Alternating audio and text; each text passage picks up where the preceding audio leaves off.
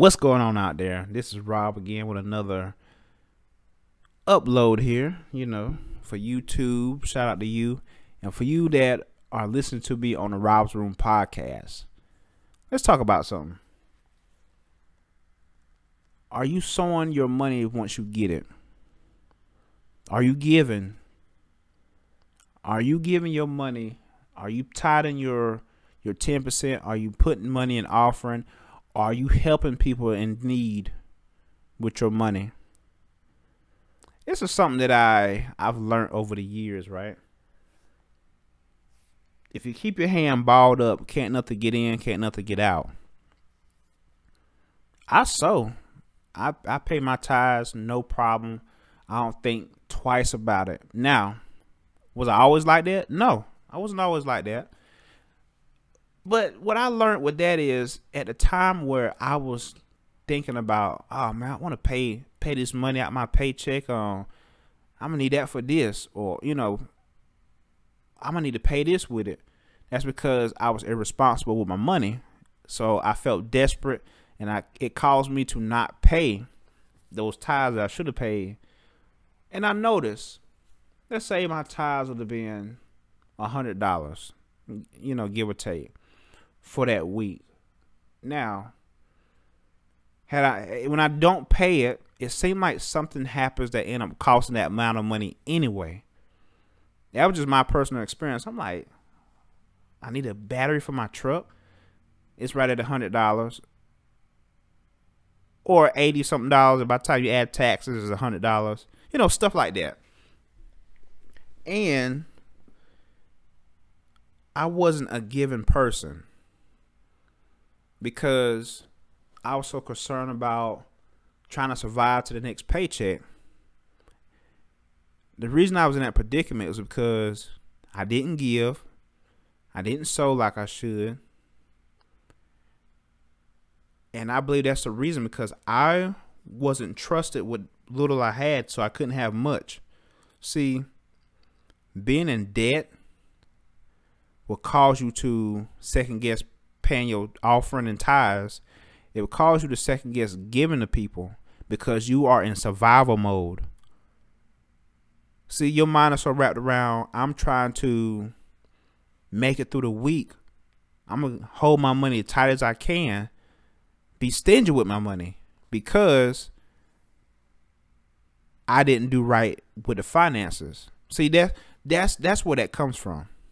So you have people that are stingy, and you know those people that have money, they don't talk stingy, they don't act stingy, they're more giving. It just works that way. It seems like people that are giving, money finds them, money run them down. That's the mode that I'm in. I'm trying to increase mentally. I'm trying to work to get there. I hope you guys are doing the same thing, to the point where money is not an option. It's just there. So you got to speak it. You got to believe it. You have to pay your tithes. You have to sow. Give. And it be given to you, right? You don't need to be tight-fisted with your money. I'm to the point now where if I have $1 left and somebody needs $1, here you go.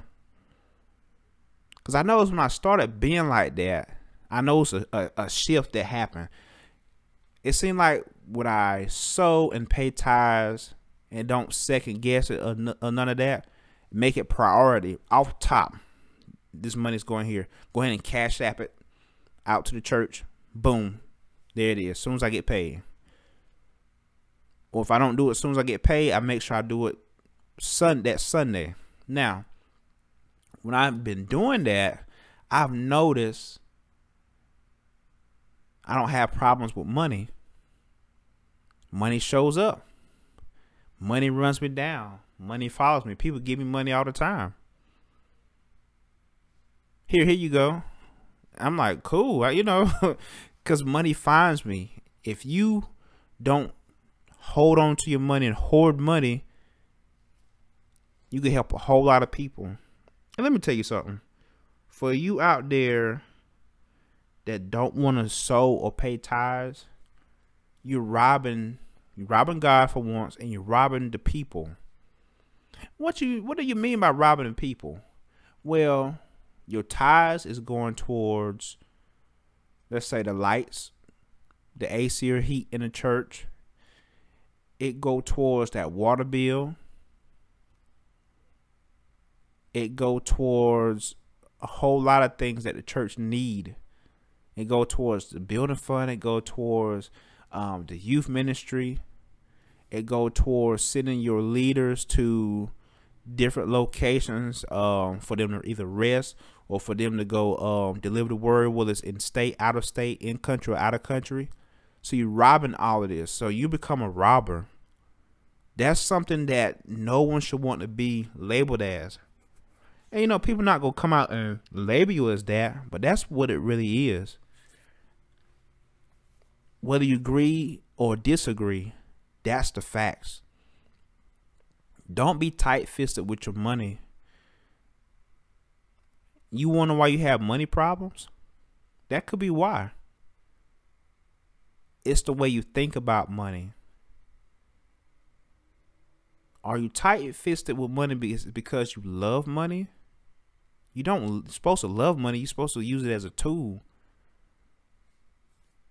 So when you're tight-fisted like that and showing that you love money, they said the love of money is the root of all evil. So being stingy is evil. It's not nice to be stingy. It's not good to be stingy. People always need something. We're not put here for just us and our people, our family. It's about people. So when you hold back on giving to someone, you are denying people, in a sense. You're denying people a whole lot of things you don't even know about. You haven't even thought about. If I get asked like, hey, somebody asked me like, hey, I need $5. Now, be wise with it now. With who you give money to. I'm not saying just give money to anybody. But you should have a discernment to know where your money's going and if it's going to the right places. Don't be tight-fisted with your money. Like I said before, if your fist is balled up, can't nothing go out and can't nothing come in. You have to show and prove that you can be trusted with much. It depends on what you do with the little that you have. You wonder why your money is not growing? That could be why. This is not an upload to talk trash to anyone, to not down anyone, but it's to raise awareness. It's to make you think. Think on things to where why your money is the way it is now. Why it seems like the old saying that they say, every time I make a step forward, I have to take 2 steps back. I heard that saying so much. Not in my own home, but in the black community, that's a saying that we all know. We know the meaning of that. And that could come from decisions with money. Are you good stewards over your money? You won't be saying statements like that or feeling statements like that if you're a good steward with your money, because money will come back to you. It might not come tomorrow, but once you open that doorway of giving, look out, because it's coming. That money's coming to you, opportunities. You know, people always think it come back money. It could be opportunities to make more money. It could be jobs. It could be anything. People give you stuff. You open a doorway, you open a portal once you stop being stingy. That's my challenge. You know, shout out to my givers out there, sowers. Shout out to y'all that you know what to do. Y'all pay y'all tithes with no problem, no issues. You don't worry about your bill money being less because your tithes. You know, you're not living in fear like that. So, but you are paying out that money. Money answers things. Money keeps things going. It takes money to survive. It takes money to to have things. It takes money to do a whole lot. And we rob God, we rob people of potential opportunities because you don't want to give. Let's just say that you with a church and they have a scholarship program for, they pick one student, whether the students in that church or community, and they have a scholarship, but they need money to be able to provide a scholarship to pay that tuition for that child that they choose. Everybody seems to be giving, but you don't want to give. And usually it's the same person or people that don't want to give when things come up. And would you rob that opportunity from that child? They might not know it that you didn't give. That's up to you, to each his own. But when you give and be willing to give, you have less to worry about.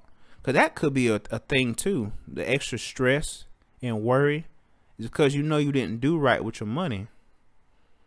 That's why you have these debt collectors calling you. You have things going to collection because you're not doing the responsible and being trustworthy with your monies. That's about all I have with this. You know, let me know what y'all think.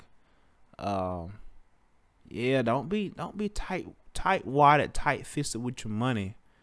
You know, you can't take it with you when you leave here. And you act like you can't go make more money. You act like money won't come back to you. So, let me know what y'all think. I really enjoyed it. You know, Money Talks. It's a series I'm doing. Yeah, I want to see how people win out there. Because the more of us winning, it will spread. It become mainstream. Let's stop making being broke mainstream. Let's stop making that a status symbol or crutch. You know, the whole I had to struggle. Let's change that narrative. All right, guys. Peace.